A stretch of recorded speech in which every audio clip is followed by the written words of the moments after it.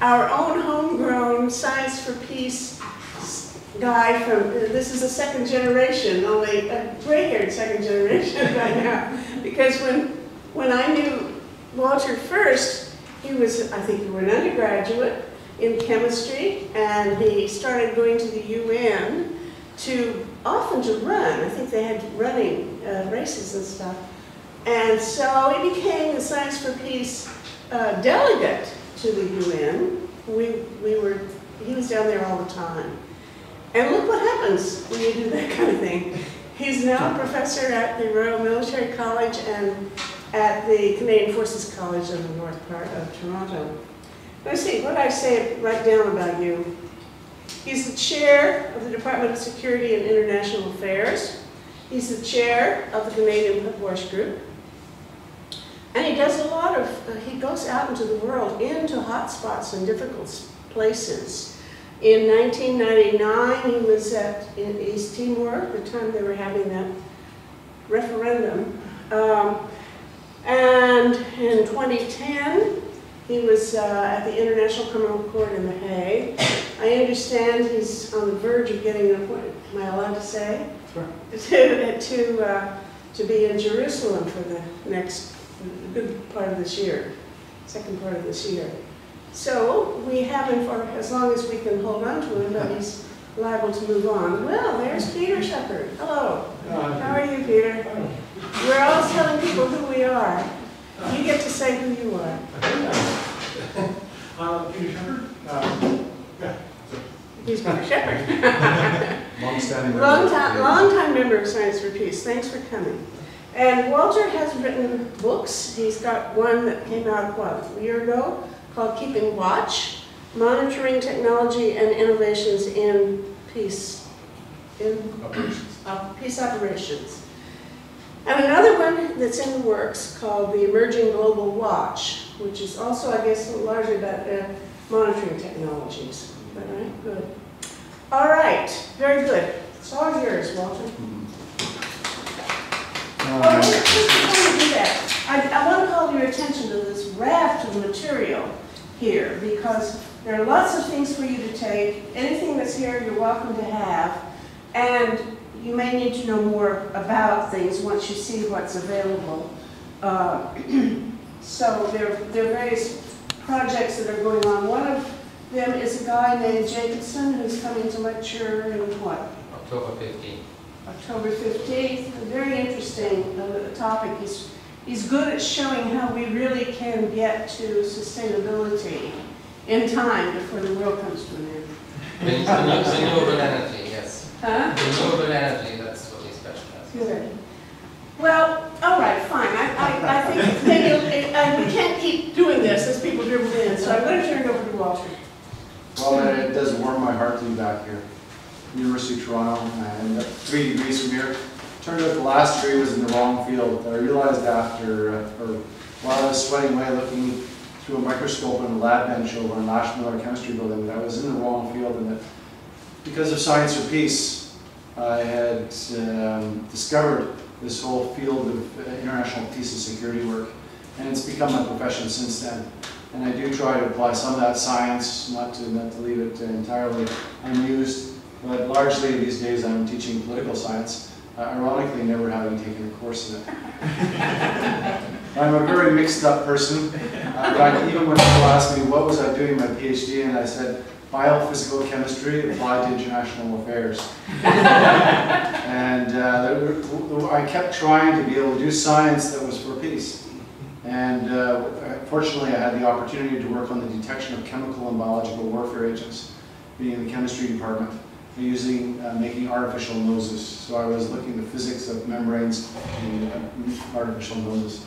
But my passion was over in Robarts, so instead of looking through this microscope on a lab bench, I was spending hours reading history books and political science books in Robarts. And that became the way that I became self-taught in the field. And I'm really grateful for it, because otherwise I would still be stuck on a lab bench and writing papers that no one reads.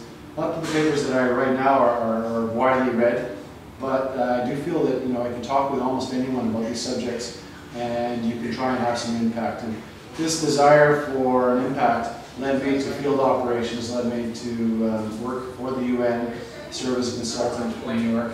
And now I've ended up being at the Canadian Forces College teaching officers from majors to brigadiers, mostly these days in the command and staff course. So having started with marching on the streets against militarism, I find myself part of the military-industrial complex now. But hopefully trying to make a difference from the inside.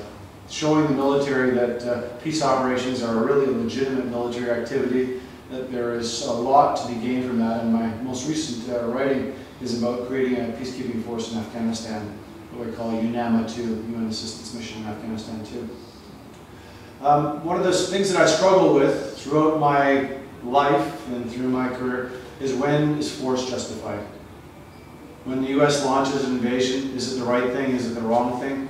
Well, how do I feel about it morally, practically, on all these levels? And this kind of tension is with me from the days of the peace movement. I remember that in Gulf War I, which I was in University College, and Bertie Wood had come to lecture about why Gulf War I was a good war, and I was adamant against why it was a bad war.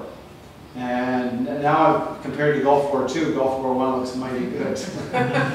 But you know, I was coming to terms with, when can you pull the trigger? In fact, I gave a lecture last week to the students in the command and staff course, and I started off by asking them, as officers who have sidearms when they're deployed, and when they would pull the trigger, and what they thought was the right criteria for that.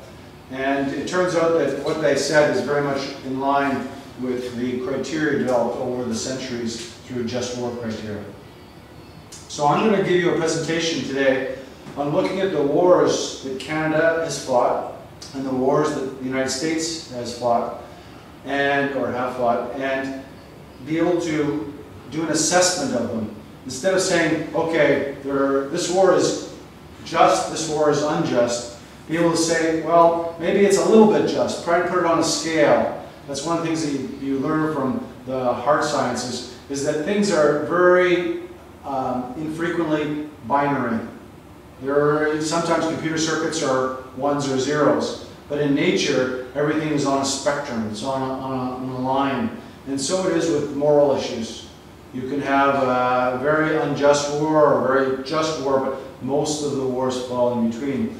And the way that I tested this is by asking, well, we asked over 1,000 international affairs PhDs what they thought about the wars fought by Canada and the United States. And we asked them to be able to take the just war criteria, which I'll introduce in a minute, and then evaluate these wars. And the results were, in some ways, reinforcing in a very intuitive sense, but also quite intriguing when we divide them up between people who identify themselves as left-wing versus right-wing. So, let me continue with the slide presentation. First of all, I showed this in the command and staff course. I thought it would really summarize a lot of my feelings about going to war. And in fact, some people feel uncomfortable with having me lecture to officers because I'm making them think, is this the right thing to do? And so when you got your soldiers all lined up, well, is that the right moment to think, you know, is this a right war? And I say yes. The thinking soldier, the thinking officer is the best officer. They'll get the larger context, and also they'll have to think about the criteria about their own use of force, and that involves very much similar considerations to the just war criteria.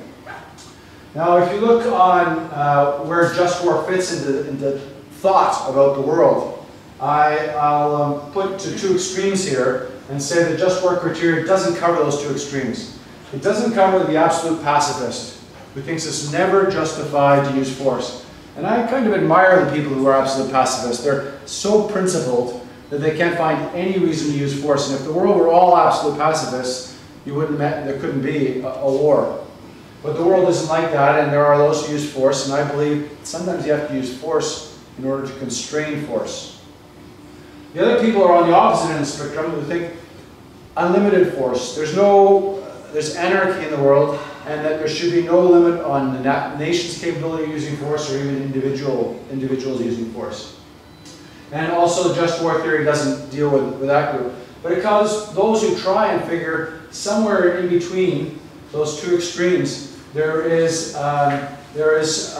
reasons or criteria for saying when is the use of force justified, and that's where just war comes in. And in fact, when Barack Obama won the Nobel Peace Prize and gave his acceptance speech in Oslo in 2009, he referred to the just war criteria, saying that this concept of just war emerged, suggested that war was justified only when it meets certain preconditions. If it is waged as a last resort in self-defense, if the force is used is proportional, and if, wherever possible, civilians are spared from violence. That's just a few of the just war criteria.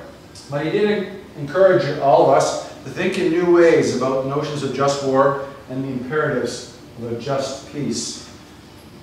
Now, the just war tradition, as was included in that Obama quote, has a presumption of peace, meaning that you shouldn't use force on a national level, and you could apply it down on a personal level, tactical level for the soldier.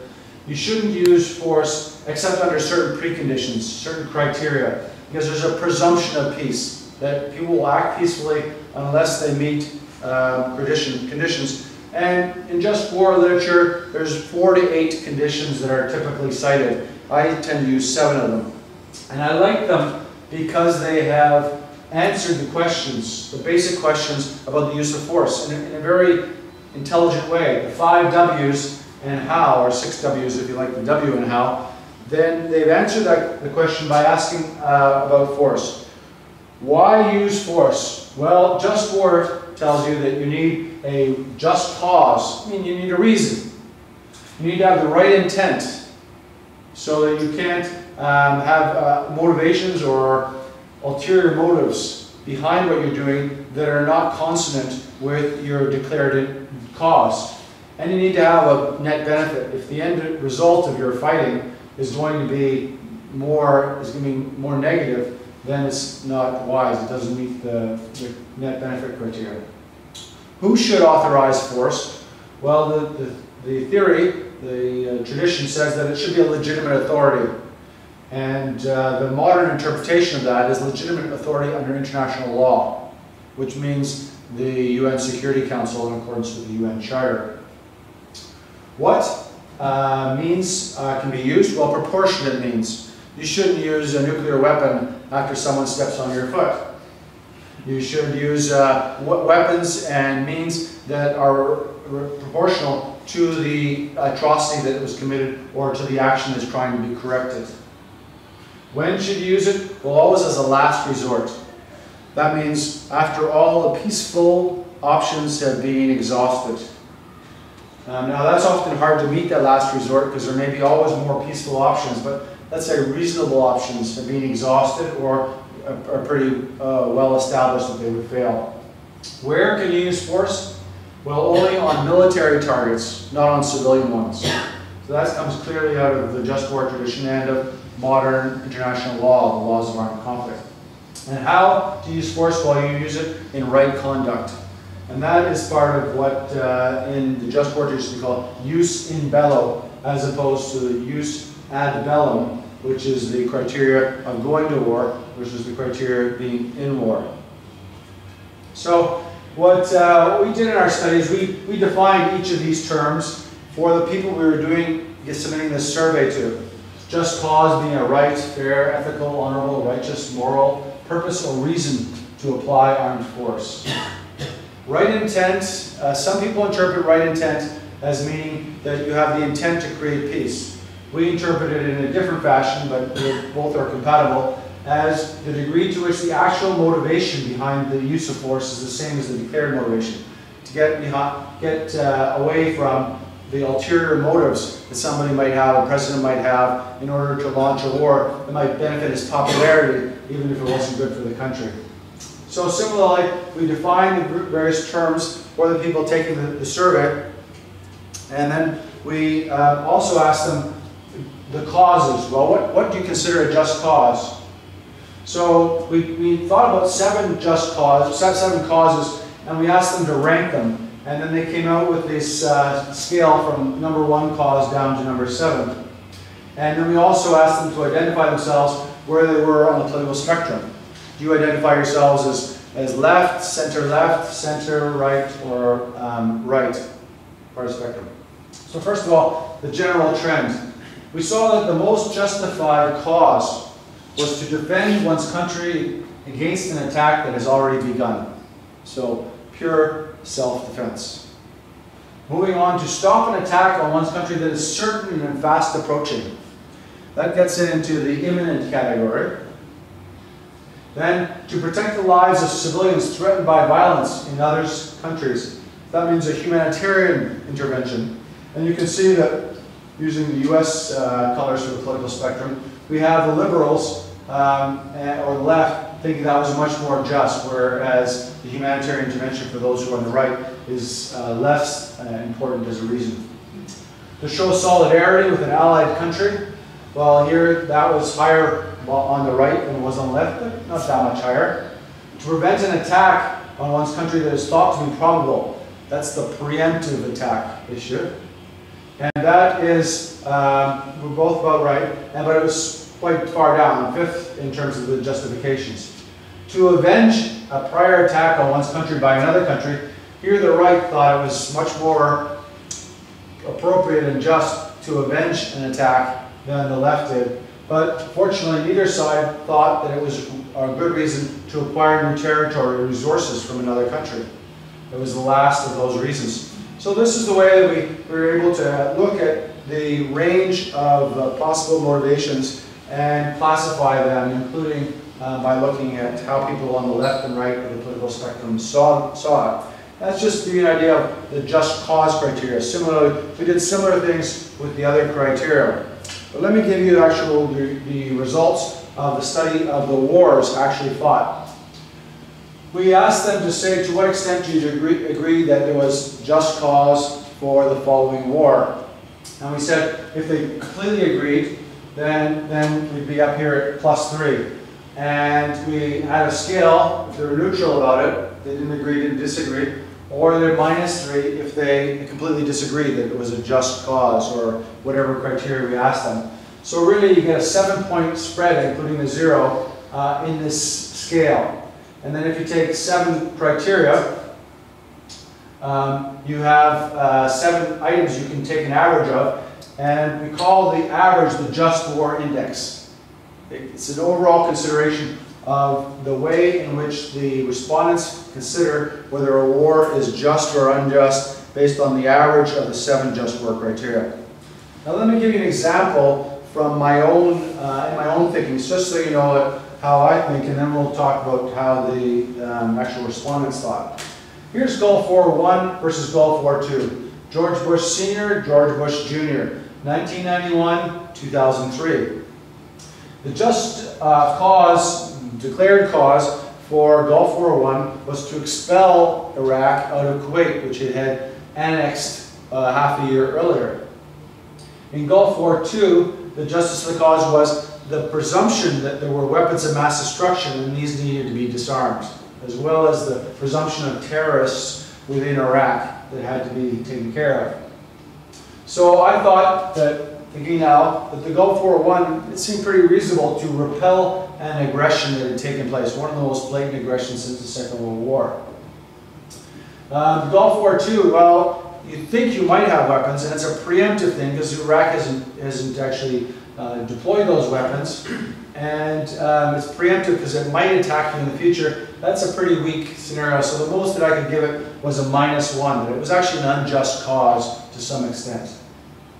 The right intent was not perfect. It wasn't +3. We all know that George Bush Sr. and Jr. were oil men and that they were very concerned about the oil in the world, and so there was a selfish motive there. But on the other hand, you know, we didn't want to see large reserves of the world's oil, which Saddam Hussein had taken from Kuwait, be in his hands so he could manipulate the world oil market. So there's some justification in that. But the intent of the United States after the end of the Cold War was to try and right a wrong by expelling Iraq out of Kuwait. The right intent in here, I'd be generous if I give them 0. But for George Bush Sr., having come after September 11th and then what he sees as a successful operation in Afghanistan, a lot of the intent was to remain the war president. So I read that a lot into George Bush's motives. Indeed, his daily presidential brief starts off with a biblical quote from the Old Testament about using force. And so I question the right intent of the president at the time. So at least, it's hard to actually ascribe intent because you don't really know what get into the person's brain, but the most that I could give it was 0.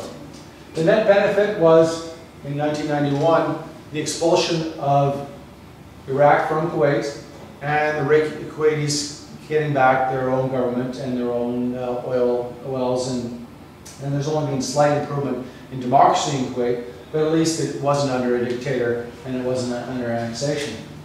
The net result of Gulf War II was highly questionable. You had so many deaths. 5,000 more American soldiers died in Iraq than civilians died in 9/11. So 5,000 soldiers, plus over 100,000 Iraqi civilians died in the invasion and its aftermath, mostly in the Sunni Muslim attacks. They're still going on now, with bombings going on, killing upwards of 50 people to 100 people per bombing. And that's just horrendous. And at the time of the Gulf War, I was thinking this will cause Iraq to be split up into 3 different territories. The Sunni territory, the Shiite territory, and the Kurdish territory. And to a large extent that has happened. So the net benefit is hardly positive. I mean, yes, there were democratic elections there, but the current government is really not interested in sharing power. Legitimate authority. The Security Council authorized the repulsion of the Iraqi invasion through Resolution 678, and the international community was really behind the United States in that. The United States was pushed by many countries to go to the UN, they did it, and they got the authorization. It wasn't unanimous, but there were no vetoes. In Gulf War II, President George W. Bush said, well, we're going to ask all those countries in the Security Council to put their cards down on the table, and we're going to make an estimate, a judgment, about whether where they stand on this issue, because if you're not with us, you're against us. But then they saw not only would they face 3 vetoes in the Security Council, they wouldn't even get the mandatory 9 votes to be able to get a majority required to pass a resolution, the resolution. So then they said, no, we don't need a resolution, and they used very weak legal reasoning, saying it goes back to that original Gulf War I resolution, 687, which is immediately after the Gulf War. It's called the Mother of All Resolutions, making demands of Iraq. So I thought, legitimate authority, he didn't get the Security Council, he did get a congressional approval, but in terms of international law, that's really not nearly enough, and it's -2. Last resort, well, you've given Iraq half a year of sanctions, pretty tough ones. And so it looked like Saddam Hussein wasn't budging, even when the Secretary-General went to Baghdad and pleaded for Saddam Hussein to withdraw from Kuwait. In the case of Gulf War II, it was really an optional war. There was no sense of it had to be done now or it'd be too late. There were lots of rumors about Iraq assembling biological weapons and nuclear weapons, but the UN Special Commission had been able to do very thorough investigations. They destroyed over 2,000 tons of chemical weapons and their precursors. The IEA had done inspections and really couldn't show no evidence of a nuclear weapons program. And maybe there were some biological weapons in a suitcase somewhere, but those were not militarily significant weapons. So you really didn't have the urgency. It wasn't a last resort. It was an optional war. Proportionality and means, well, you used the means in 1991 to expel Iraqi forces from Kuwait. Now, they weren't perfect. I mean, the Highway of Death in 1991, where they just bombed any vehicle that was leaving Kuwait, often with stolen goods in it, but just created this 5-kilometer train of blown up vehicles, really wasn't proportional means. But overall, the United States didn't proceed into Iraq. They stayed within the boundaries of Kuwait, and so it was overall proportional means.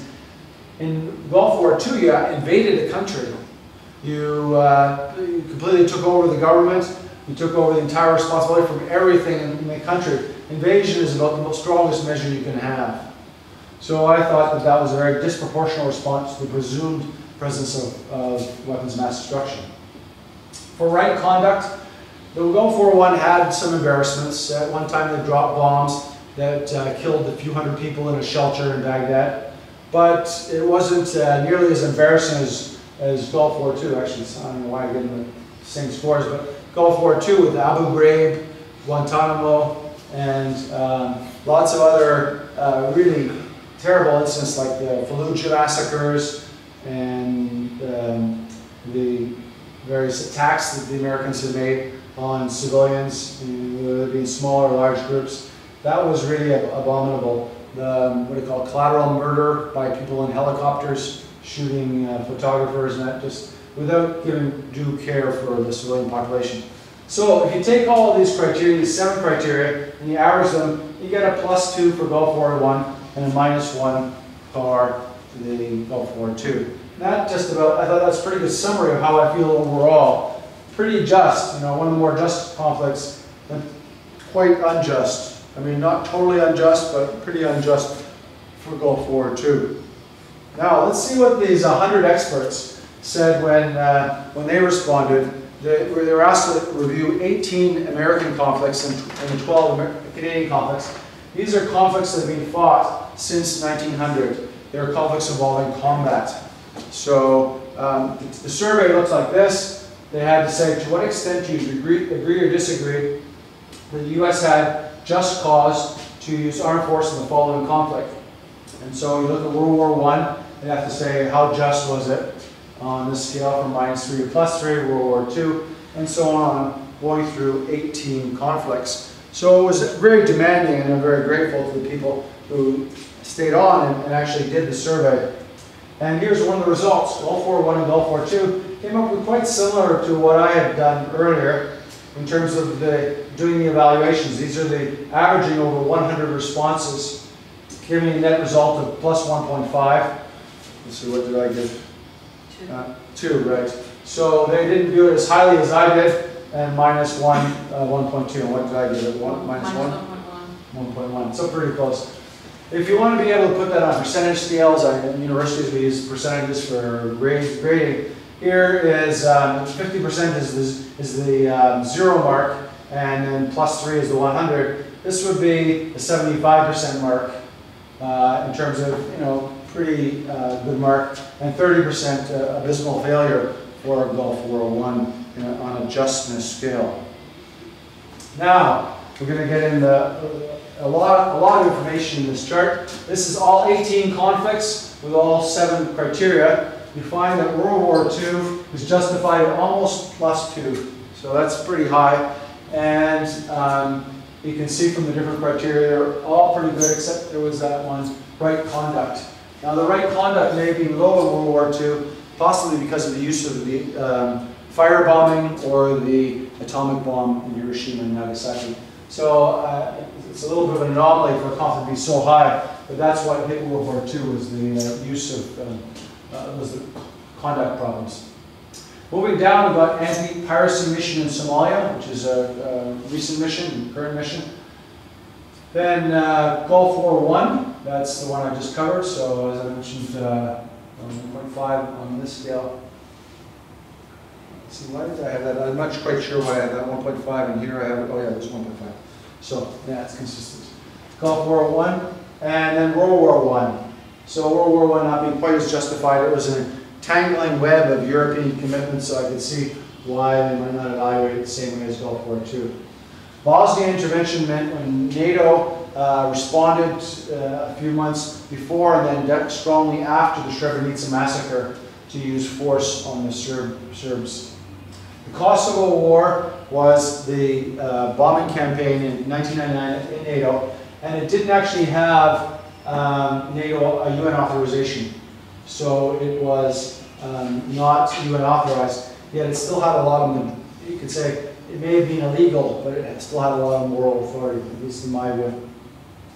So, what did I say? Bosnia, I mentioned Missed Korean War, so that was in 1950 to 53. There you had a UN Security Council resolution possible because Russia was absent from the Security Council. And you had the first time the world had taken collective action through an international organization to stop an aggression, which was the North Korean aggression, an attempt to unify the Koreas through force. The Iraqi no-fly zone, which was applicable for the United States, it was imposed through an interpretation of Security Council resolutions, but it was there to protect the Kurds in the north and the Shiites later on in the south, north and south no-fly zones. Haiti intervention, which hardly needed a shot. It was naval boats off the coast of Haiti which forced the junta in 1993 to step down and bring Aristide back into power. Then Kosovo intervention I mentioned already. Operation Enduring Freedom Afghanistan, that's the current that's the US mission. It's part of what George Bush's global war on terror. So they gave Afghanistan a fairly high ranking, I'm not sure I would give that much. And ISAF Afghanistan, pretty much a similar ranking, whereas I see quite a difference between the NATO operation and the US operation there, which is mostly to kill terrorists.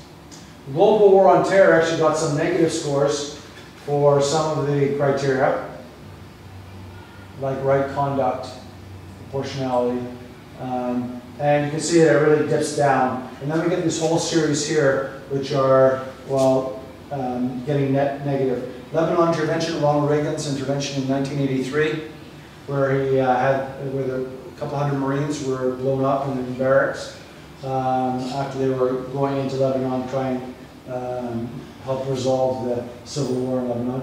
Libya bombing, also Ronald Reagan, 1986, where they dropped bombs on Gaddafi's compound, killing one of his children, and losing a US jet. And definitely neither Lebanon nor Libya were UN authorized. Neither was the Panama intervention, which was to overthrow Noriega, or the Grenada intervention to prevent communism. Remember, this was still the Cold War.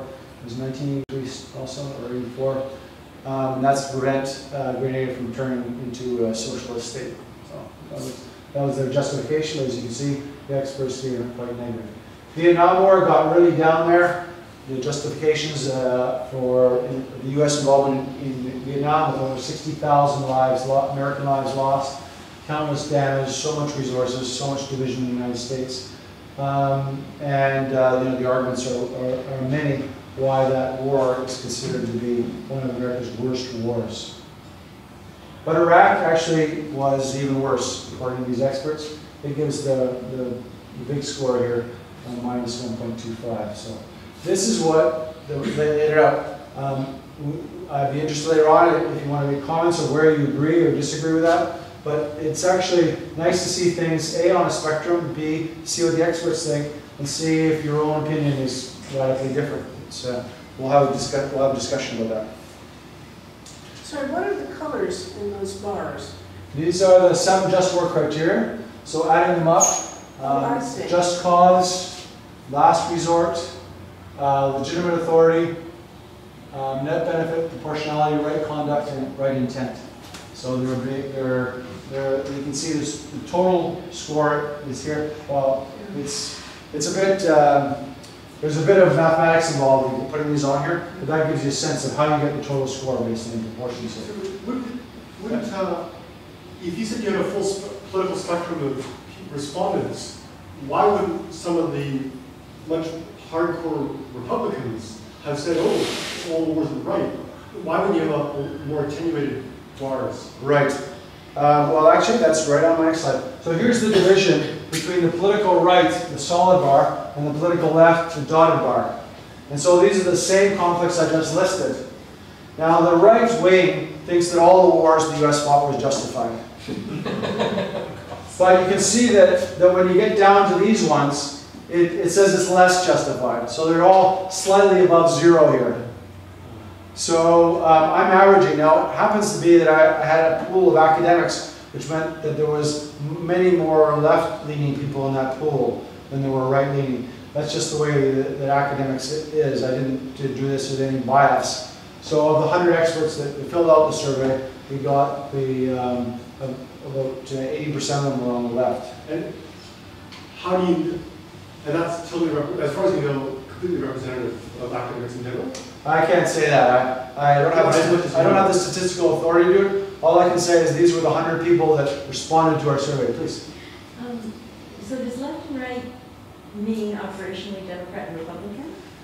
In the United States, they tend to have those affiliations, but it doesn't necessarily mean that. How did you determine left and right? We asked them themselves, where do you position yourself on the political spectrum? Left, center, center right, and Because it'd be complicated because the Democrats did a lot of those wars and stuff.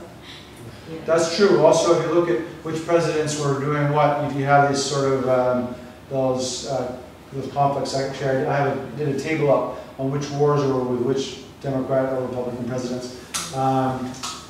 But it doesn't map out really that well. But the important thing that I saw from this, from the tables we drew, is that the left and right put the wars in pretty similar order. You can see they come down here. The left tends to go much more in the unjust territory.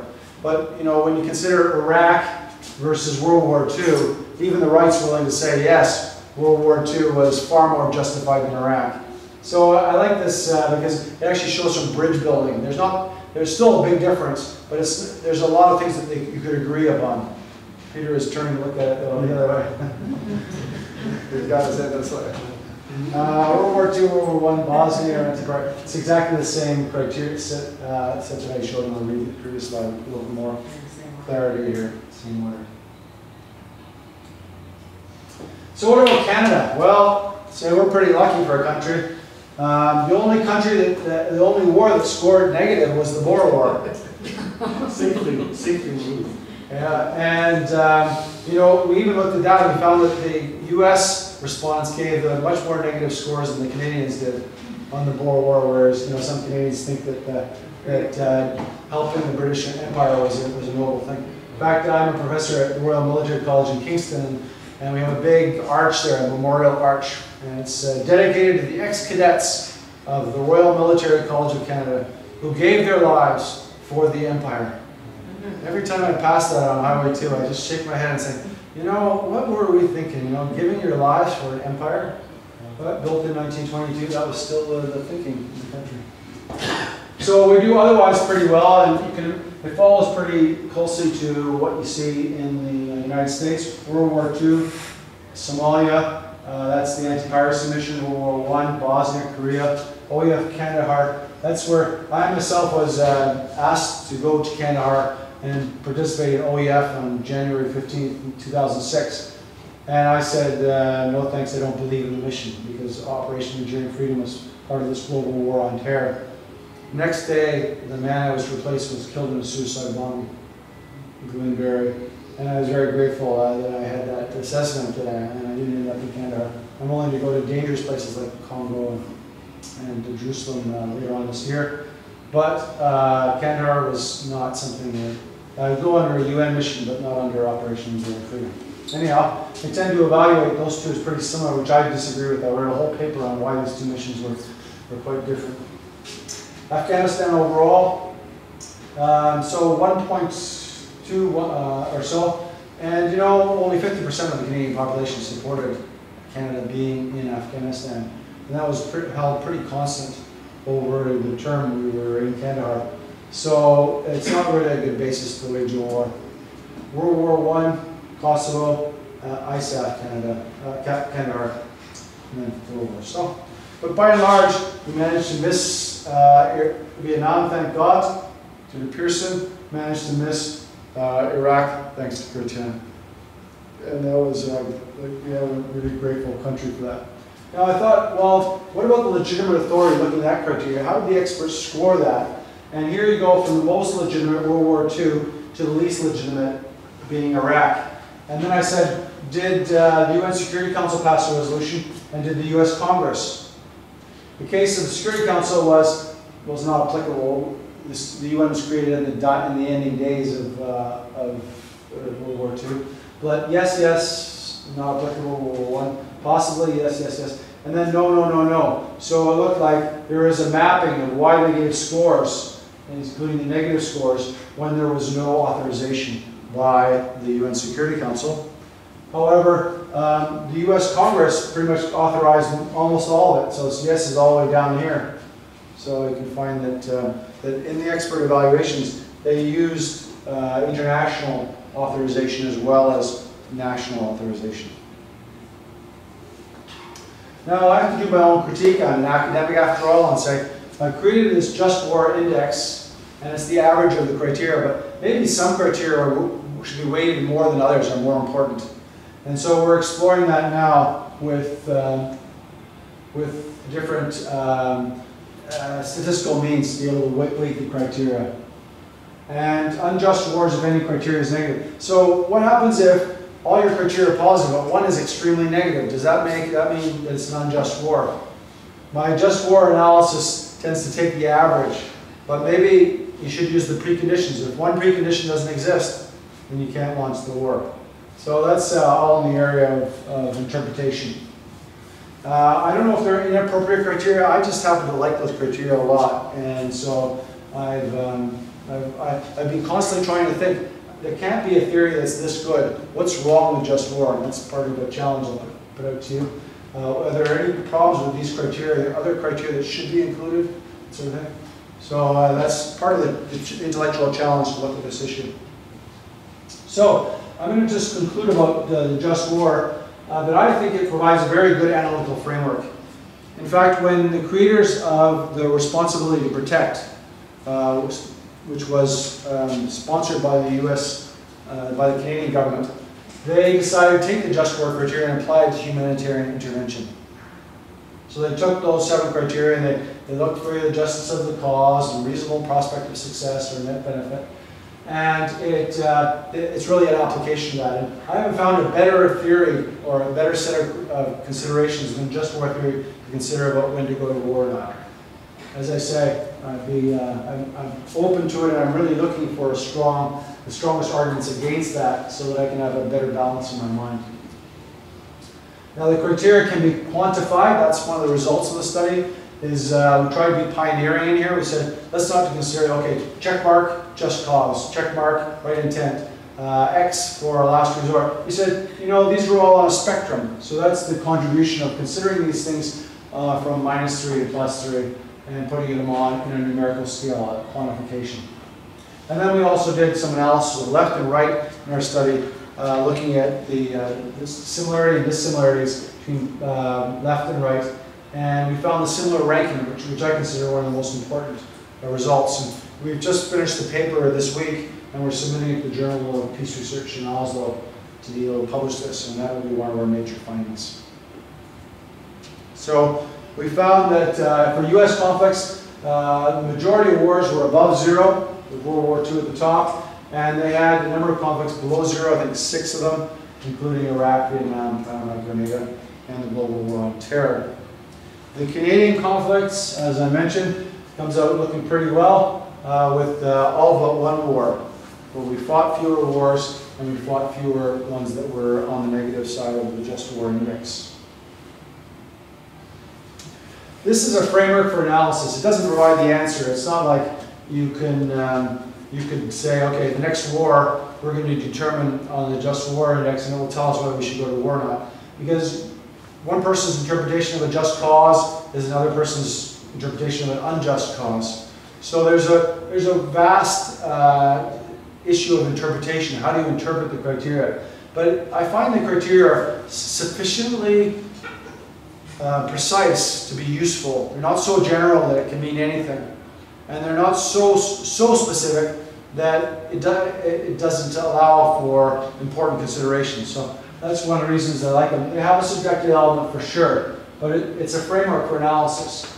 And of course, the value of the framework is the extent to which you can actually apply opinion and argument and facts and evidence to the case. And that's the real value when you go into just war analysis, is not the end result, but the things you have to think about, the pros and cons, when you're considering each numerical value, why it's not a perfect 3, why it has to be 1 or 2.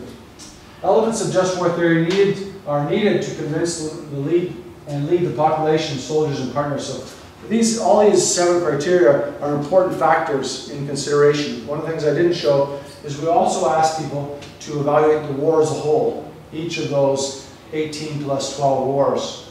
And we then said, what are their overall evaluations versus the average, the JWI? And we saw that they had a 0.99% correlation. So the criteria that we were asking were good indicators, good measures of the overall justness of the conflict. That's another finding from the study. So now this is when I get towards the end, and I want to be more engaging with the audience, and I'd like to ask your opinion. So we'll kind of take a situation, and I'm going to ask you which conflict. Let's try and deal with one that's looming. You might want to consider, and we're going to go on -3 to +3 scale. So what would you like to look at? Iran bombing, which Israel is contemplating, Libya campaign of last year, or the Syria intervention, a humanitarian intervention by NATO. So we have to set some parameters about what it means, and we can actually see whether in this room we want to come up with a score for these different criteria. Any preferences about what to tackle? Libya. Want to do Libya? Okay. Well, that's my opinion. Someone wants to. Let's start Libya right now. And anybody else want to do another one? Then I Syria? think you're okay, we got all three. Okay. I run out of chalkboard here, but I'll put Iran up there. What I'll do is I'll do them faster, and we'll go through all three. It'll be just kind of fun. So, justice of the cause for the Libya campaign. Okay. All right. Before I subject you to my views, I'm opening the floor. What was the cause in Libya? The ambassador was killed. Well, you're talking about the Libya intervention now. You're not talking about last year. Oh, okay. Sorry, I thought that's what we were talking No, about. well, Because you talked about imminent, right? Sorry. All right. I'm thinking about the 2011. Okay. So, the Gaddafi forces were already penetrating into Benghazi, and the U.S. president had a resolution in 1970 and 73 saying that there had to be a no-fly zone and protection of civilians. It's true, I was thinking about the future, but this is... All right, so what do we... Okay, let's talk about another Libyan intervention. We don't want to talk about a Libyan intervention now, right?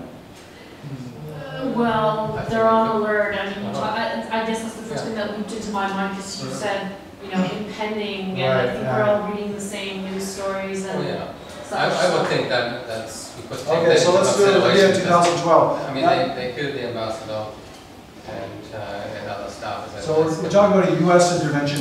This would be a unilateral, or probably with Libyan government permission? Based on Barack Obama's rhetoric last night, he would want to collaborate with the Libyan government to do this.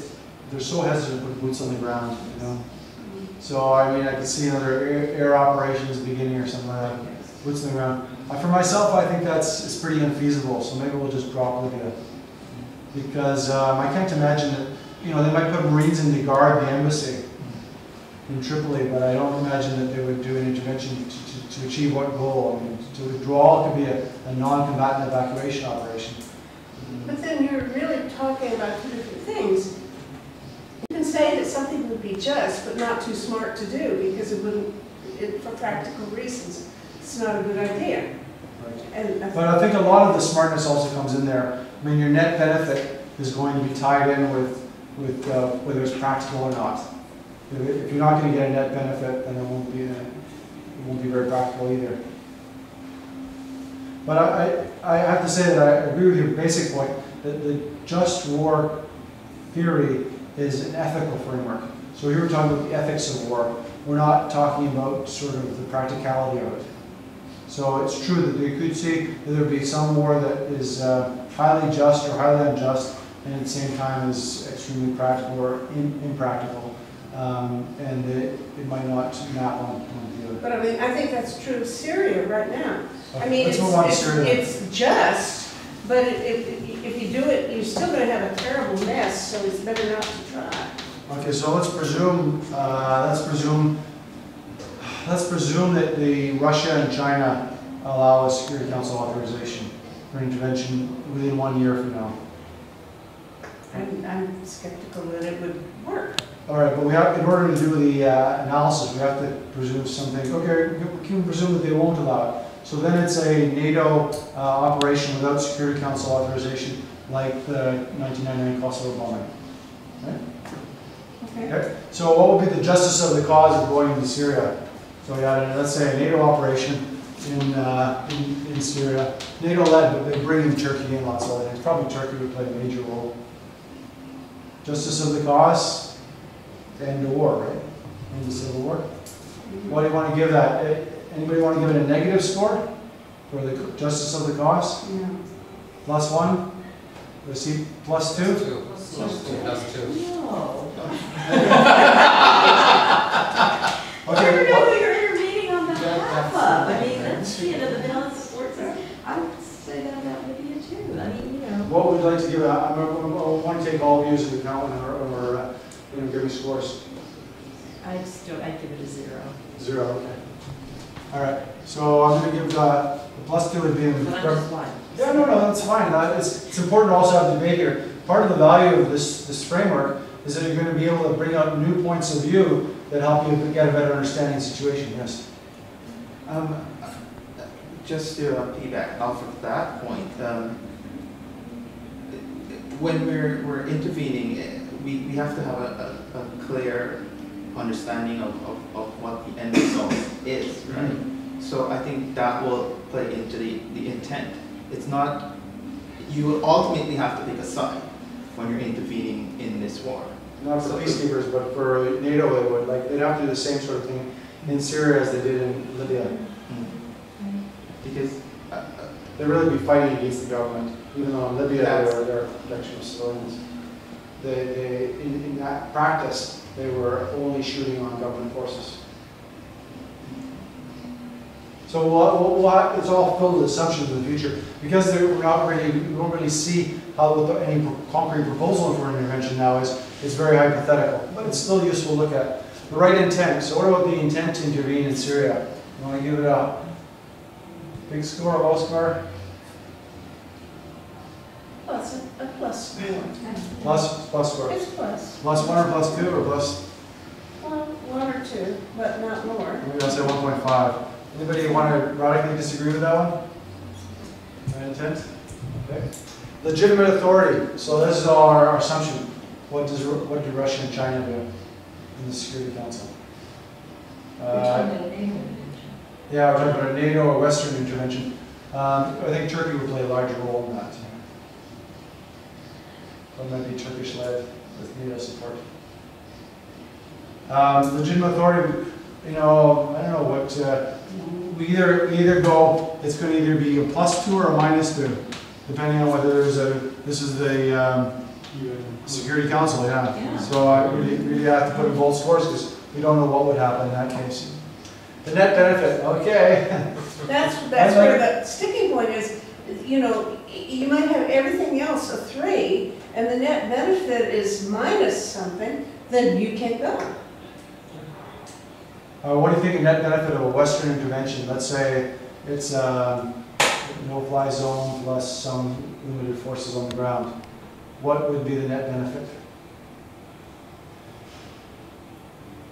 Well, and within Syria, obviously, you get rid of Assad and presumably try to foster some sort of democracy, but I think that's the goal. And then obviously stop the killings. Okay, so that'll be on the positive side? Yeah, it would be on the positive side, but I guess I don't want to veer off on too much of a tangent, but the question you asked earlier about, okay, well, are there any other criteria, or should we be thinking about these things a bit deeper?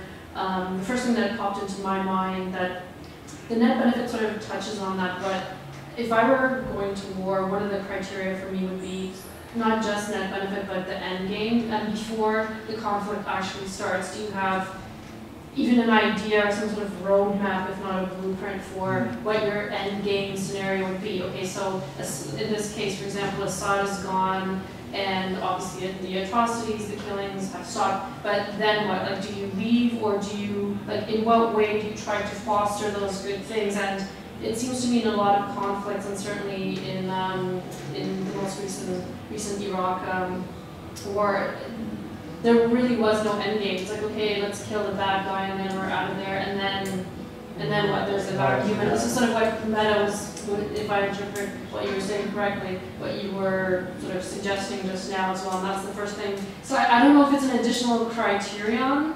However, like net benefit could be good, okay, Assad is gone and we can agree, he's kind of, well, I'm not gonna express what I think of him, but let's say that would be a net benefit certainly, but then what? Like what's, Exactly. so if you don't So if have, there's chaos afterwards. right, so, That's I mean, the to me, Allies. it's, yeah, to me it Yeah. sounds like an additional criterion, but it sort of plays into the net benefit. There was a good but- point, the massacre of Alawites might happen afterwards. I'm worried about wider Middle East. I mean, when you get American boots on Arab country, oh boy, another one, you know, it's gonna, so many people, so many Arabs will revolt against that. You could get other terrorist attacks. You could, you know, it's, the benefit could be quite negative as well. So I don't know. I would, let's put it from +2. You know, seeing Assad gone down to -1 if it becomes another Iraq. -2. -2. Okay. Yeah. We don't want to go there. Last resort. So that's an interesting consideration. I mean, how many thousands have to die before we do something in Syria? On the other hand, what peaceful means do you have? You have Why is it we? So, why isn't it maybe Turkey or, you know, some, well, I'm now saying NATO, Alliance. NATO type, which could be Turkey. well, okay, but then it's not, then, is it NATO leading or leading the Yeah, decision? Including Turkey lead. I can actually foresee there'll be some border incident, and that will be used as a pretext to be able to Turkey to go in, seize territory, they get a safe area, and the rebels start to gain territory, and then NATO says, okay, we're going to protect that safe territory so you can go out and move the front But forward. then you're back on your intent question, because Turkey's got some intent that maybe others don't have with regard to Kurdistan, Right. Kurds and so on. So, Yeah, that's an important consideration. Right. So, last resort. So, what do you want to? Is that going to be positive? I I think. have a real weird thing on that last resort. I mean, nobody ever thinks about nonviolent resistance, civil resistance. By now, it's pretty hard to do. I mean, that should have been thought about 2 years Yeah, ago. all or those 5 years demonstrations ago. in Syria. They didn't do sensible, really strategic analysis of civil resistance, no. But had you thought about that, had they thought about that, then that would have a much better chance of success than anything else that you got going. And I mean, there's a wonderful book recently, I can't think of the Chenoweth and somebody, showing that the proportion of wars or changes of regime that have come from civil resistance and versus, you know, violence. And about half of them are coming from civil resistance, and the ones that come from civil resistance are significantly more successful Okay. than the ones that come from war. But I So think- but- that's the last resort is, you know, you don't have, and It's maybe too you don't late have now. to do that. That's too late true. now. I mean, if you try to pass a resistance against Bashar's forces, you'd just be mowed down. True, yeah. So, the last resort, we'll give that a fairly high score, +2. Any contrary views? Okay. Proportionality of means, well, that all depends on what means is used. They use Libya type operation, no-fly zone plus only air. Maybe that would be proportional. I'll assume that that's plus, well, there'll probably be some ground forces, so I don't know. I'm going to assume the scenario of very Libya type plus some ground forces. So proportionality means +1 maybe? +2? We'll put down as +1. And the right conduct. Well, I mean, if we see forces in Syria and there's all kinds of attacks on them, you can't really give them. I'm sure they won't be entirely virtuous. Mind you, you know, it was amazingly successful in Libya. That 8,000 bombs were dropped, and tragically, 80 to 100 people, civilians, were killed. But still, considering that, the marvel of the precision-guided munitions allowed for so few casual collateral damage or casualties. It's remarkable. So right conduct, I don't know, we'll give it a +1 again. So if we're doing the overall evaluation, Big factor is whether the Security Council will authorize an intervention in Syria. That will make a big difference to score, +2 or -2. We have a big difference of opinion about what the net benefit would be, and that's natural, that's a big unknown. I mean, you're sort of throwing the dice on moving Western forces into the Middle East. So that's certainly true. But overall, there's a kind of sympathy for this, a fairly positive score for Syria intervention. But maybe these ones are the no-goes that say, well, you just can't do it. Yep. How does the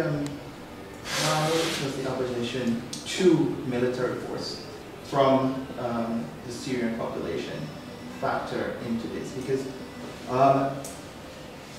based on a lot of the news reports, Syrians are looking for a diplomatic solution to the problem. So looking at the Security Council to sort of broker a deal with Russia and China to come up with a diplomatic solution. They don't want the weapons because they're aware of the sort of the, as you said, the difficulties of actually having an operations on the ground with forces on the ground. So how does that factor into this, and how do we? Yeah. Well, we're doing this as outsiders, looking at our humanitarian imperative for intervention, that sort of thing. You have to also see it from their point of view, but I think the population would be very divided on that. You know, you'd have some who would go, NATO come in as soon as possible, it's not too late. To others saying, no, definitely don't, we just give us arms. To those who are saying, no, don't come in here, you're just going to make the situation worse. So, yeah, it's hard, it's not possible to do polling in a war zone. So the just cause criteria, it's based on our assessment. Yeah, because this is our evaluation, our ethical evaluation. If you want to try and put yourself in the other person's shoes, as I said, Bashar al-Assad, well, what he evaluated, you could do that, then you have to state that up front. You know, okay, so that was our case of Syria. The exercise. Now, I think we're going to get a lot more negative scores when we look at this one. So Israel sending an aircraft in to bomb Iranian nuclear facilities. Justice of the cause.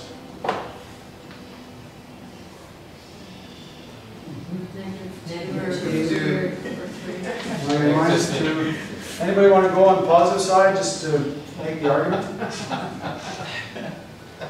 I guess you could say the Stuxnet could be. You could say a Stuxnet might have been a +2, but not the bombing. The Bible bombing. Yeah, like yeah. So I mean, of course. this in terms of the right. What is it? Just cause. Proportionality. All right. And, yeah, and that would be much cleverer. Yeah. Okay. So just to go, we don't think that they have the cause would be just because there's a presumption that in the future Iran may get a nuclear weapon. So that's not just. What about the right intent? How would you evaluate Israel's intent? So I got a 0. I didn't want to do this work.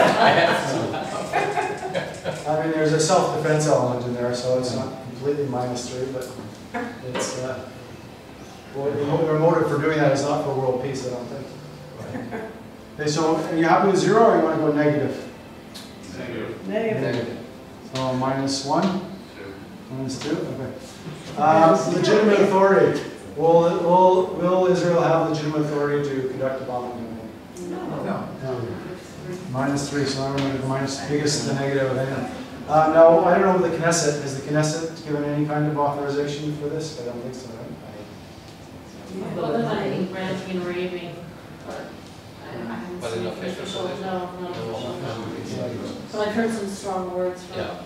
Okay, what would be the net benefit of an Israeli attack on Iran? I think benefit. I mean, you could put back Iran's nuclear weapons program or nuclear program back a year. All right, so we're going to go -2 on that one. Last resort. Last resort Yeah, for. it's not the worst one. It's not last resort. We've still got negotiations going on.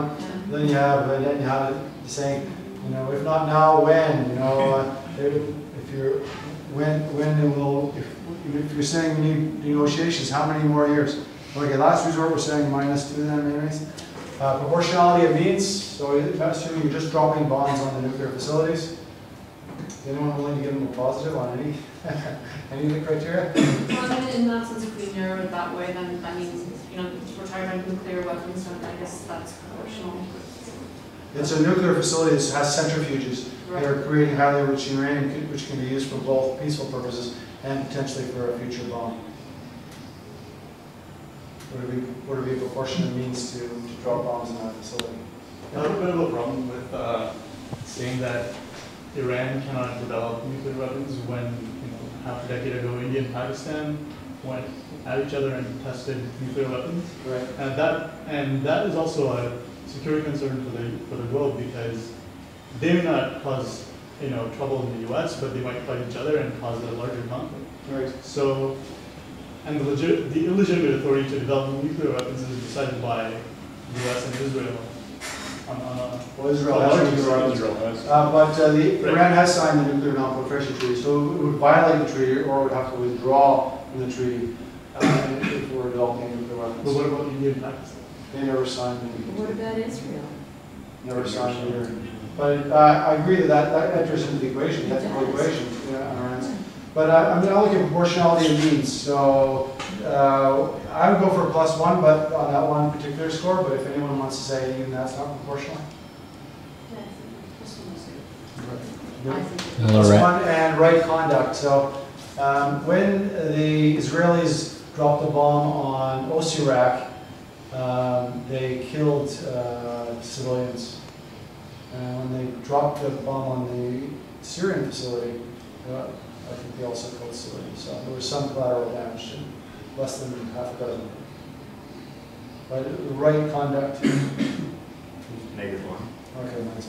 All right, so let's just see. So here we don't have that many assumptions in here.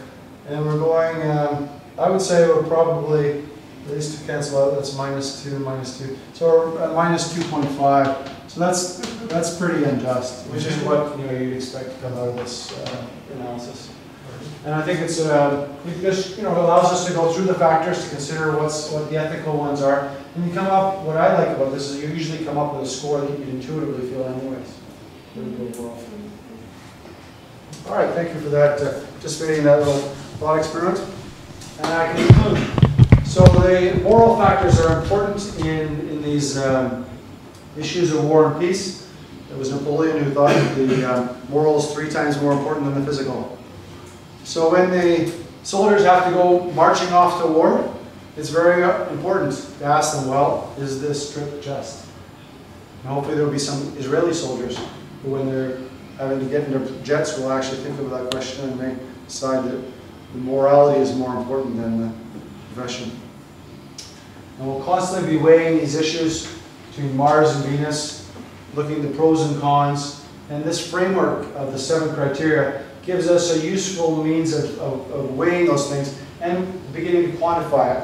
So the new components in this study, in this research, is the idea that we could quantify the just war criteria. And that brings me to the end, so we'll do that.